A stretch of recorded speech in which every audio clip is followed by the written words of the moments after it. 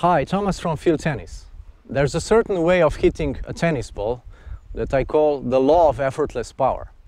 And this law of effortless power is not the most intuitive. So let me show you what I mean. If, for example, I want to throw the ball towards my target, which is my basket of balls there, then when I throw the ball, I will orient towards the target and I will also swing towards the target. So my normal throw towards the target would look something like this. If, for example, I want to bowl the ball on the ground, I would do the same. I would start orienting towards the target, and my swing is also towards the target. And so this is the most logical and intuitive way of sending the ball somewhere. Now what happens in tennis when we do that, we also think, okay, here's the ball, I will swing towards the target and I will orient towards the target. So if I'm hitting a forehand cross court, you might think that it would look something like this. But when it comes to tennis, we hit the ball slightly differently. Namely, we actually want to orient towards the ball and not towards the target. And we also swing towards the ball first. So my stroke would be something like this. Because it's hard to see the difference in my demonstration, let's look at the problem in reality. When I started working with Thea, she was hitting her backhands most of the time very close to the tip of the racket. That's because she was orienting too early towards the target, as is commonly the case. That early orientation towards the target pulls her racket away from the ideal contact point, and she mishits the ball slightly and therefore hits it inefficiently. To better show you the problem of mishitting the ball and also not hitting it very efficiently, let me show you on this stationary ball what I mean. So if I'm swinging towards the ball normally right now, you can see that the ball would hit the racket in the sweet spot right in the middle. So the problem that I'm talking about is that when we orient too quickly towards the target, and you can see my target there, my basket of balls cross court, when we do that and we turn like this way, you can see that by doing that I'm pulling my racket away slightly to the left. And what happens is that I'm hitting the ball more on top of my racket, and that's not a sweet spot.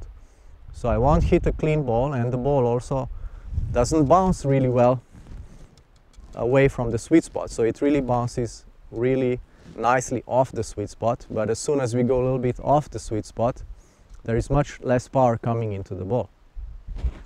And so if we keep hitting the ball like this, we won't hit it consistently and we won't hit it with good power. And that also causes other problems. For example, we feel that we don't have power, we feel that the ball is not going nicely, and then we're looking for more power, we're getting more tense, and we're causing more and more problems. And so, as you can see, that's the number one problem. I'm swinging towards the ball and then I orient too quickly towards the target. I turn my head, I turn my body, I start swinging too early towards the target, and I will start hitting on the tip of the racket. So your question now will be, okay, if I need to swing towards the ball and I don't want to orient towards the target, how am I going to hit the ball to the left? To better answer that question, let's switch the angle so you can see from the side. So again, what I'm saying is that we need to orient towards the ball and not towards the target. And we also need to swing towards the ball, so that's swinging outwards because the ball is a little bit on my right and in front. So I'm swinging that way, which is away from the target, so my target is on my left.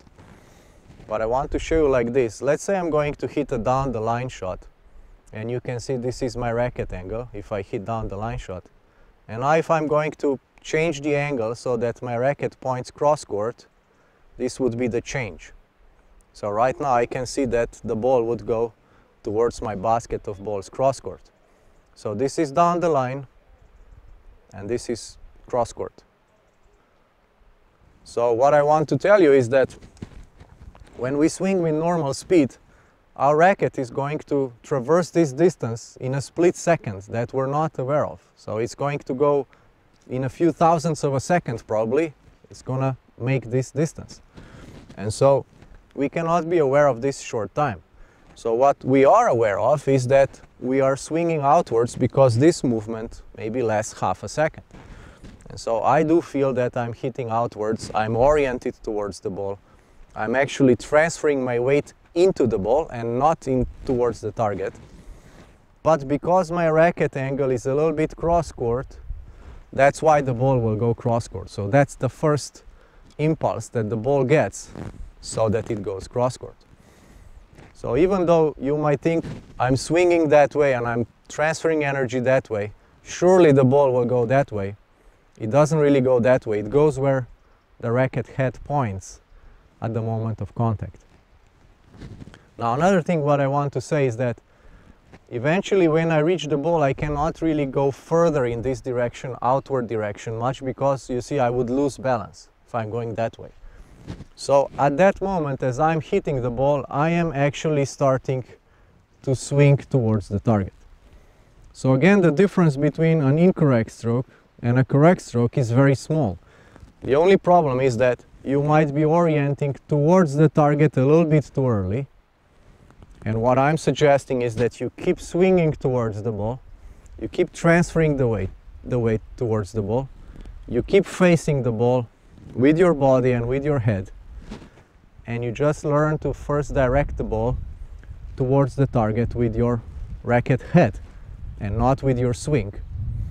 And you will see soon that eventually you're going to make this transition from the outward swing, so outward, and then towards the target. At first it will feel very strange, but you're going to make it very smooth in a very short amount of time.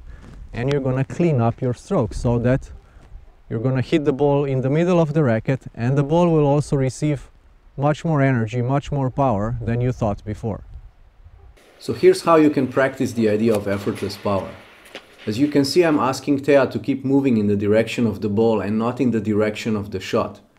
Keep in mind this is an exercise that exaggerates this principle of going into the ball, so that the player starts to feel the purpose of it.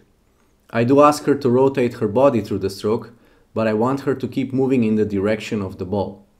Once I see that she hits a very clean shot consistently in the middle of the racket, and she confirms that she gets it, then I ask her to shorten this movement through the ball so that she doesn't lose ground on the court, but that she still feels that she's going into the ball and not towards the target too early.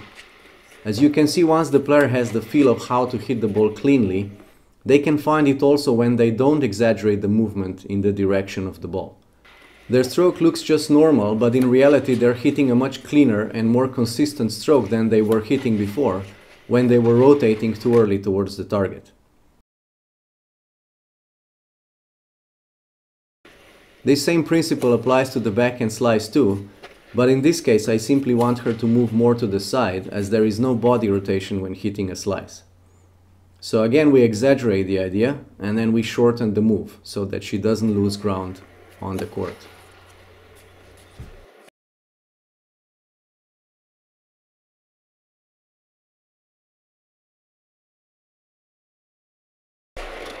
We also practice this on volleys, where again we need to face the ball and move through the ball and not towards the target. The swing path though is much more towards the target with the arm than it is when we hit a ground stroke.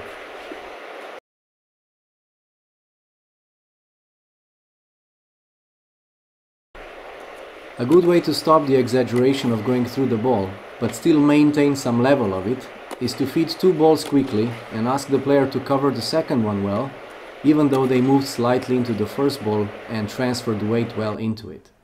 That's how they learn to really commit to the first volley and hit it well, even though they know they need to recover quickly and reach the second volley on the other side in time. You should do the same drill on the serve, especially since orienting too early towards the target is one of the most common mistakes on the serve. And instead of going just sideways into the ball, think also upwards into the ball, since the ball is now above you on the right, for right-handers of course. So I'm asking Thea to move into the ball at contact at first, and then I ask her to shorten this principle, but still use it when she hits her regular serve.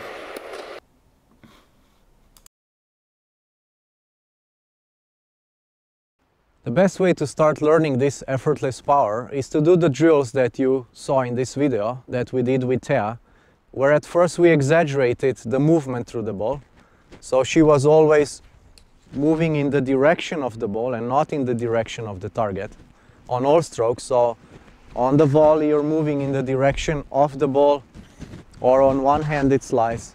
And also on the serve you can try moving first in the direction of the ball, so that's roughly at a 45-degree angle, even when you're serving to your left. So for example, if I'm serving towards my basket that you can see there, the most common mistake that players do again is they orient very quickly towards the target. But what I'm suggesting that you do is that when you see the ball up here, which is on your right, you keep moving towards the ball while you're serving to the left. And you will see that it's not magic to move to the right and serve to the left. In summary, the law of effortless power says this: we need to face the ball when we're hitting the ball and not face the target. We need to swing towards the ball and not swing towards the target at first. And we also need to transfer weight into the ball and not towards the target. So we do that just as we're hitting the ball. We are changing from the outward swing path and outward weight transfer towards the target. Now this law applies to all strokes. There's only one exception on the one-handed backhand and one-handed backhand slice.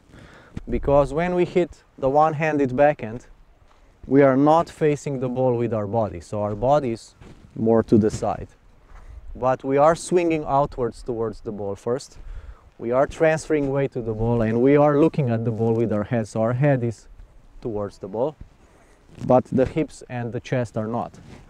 But on all other strokes, we actually face the ball at point of contact. So volley, this volley, serve, smash, forehand, and two-handed backhand.